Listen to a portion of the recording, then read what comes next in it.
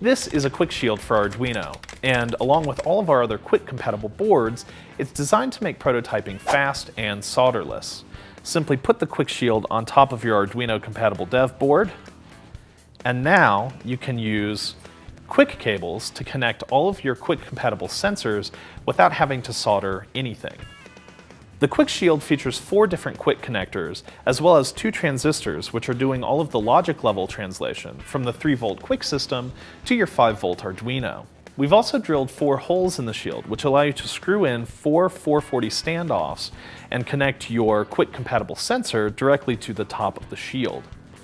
We didn't want to waste any space on the shield, so the rest of it is filled in with prototyping headers, which you can use to connect other sensors maybe that aren't Qwiic compatible.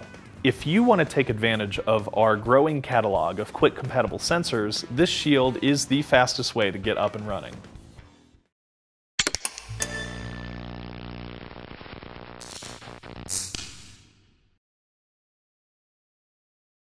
Prototyping Qwiic and I can't do that. 4 header things, shield fits, which allow you to screw in 440 standoffs.